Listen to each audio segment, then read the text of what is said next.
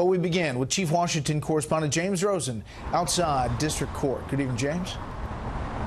Brett, good evening. This is already being described by some media outlets as the worst day yet for the Trump presidency. But in all the action here in federal court today, Donald Trump was far removed from the allegations and confessions that represent the first landmark in the special counsel's investigation. Any reaction, Mr. Manafort? A few hours after former Trump campaign chair Paul Manafort surrendered to the FBI, he and longtime associate Rick Gates appeared before Magistrate Judge Deborah Robinson in federal district court, where each pleaded not guilty to 12 counts of financial crimes in an indictment unsealed by the Office of Special Counsel Robert Mueller. The indictment alleged that while lobbying for Ukrainian interests from 2006 through 2015, Manafort and Gates laundered $75 million through offshore companies and bank accounts, and allegedly took steps as late as February to continue concealing millions in unreported income. That President Donald Trump was correct. There is no evidence that Mr. Manafort or the Trump campaign colluded with the Russian government. The second thing about this indictment that I myself find most ridiculous is a claim that maintaining offshore accounts to bring all your funds into the United States as a scheme to conceal from the United States government is ridiculous.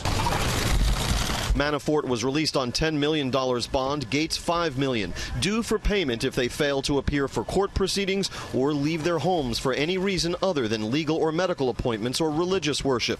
Analysts noted that the charges are unrelated to the Russia collusion angle that Mueller's team was originally established to investigate. What the special prosecutor is likely doing here is putting pressure on someone he knows was at the center or feels like was at the center of this relationship with Russia, and use criminal charges as a way of trying to get cooperation from Manafort. Mueller also unsealed a guilty plea entered over 3 weeks ago by George Papadopoulos, a former foreign policy advisor to the Trump campaign.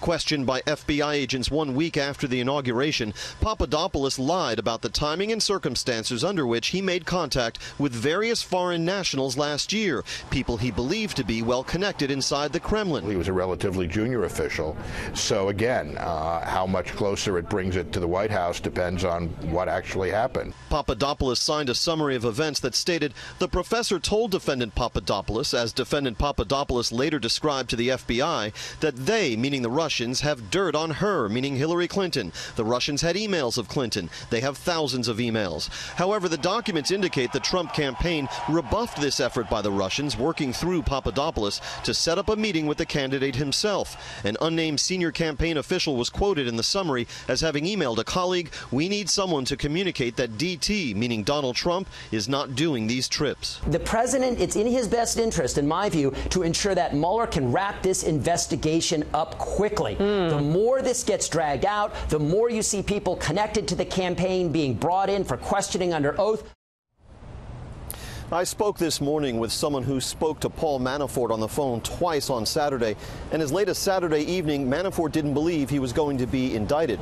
As for his business associate, Rick Gates, he was represented at the arraignment today by a public defender because, according to Gates' attorney, he didn't receive enough advance warning about his indictment to appear with his own attorney. Brett? James Rosen outside the courthouse. James, thank you.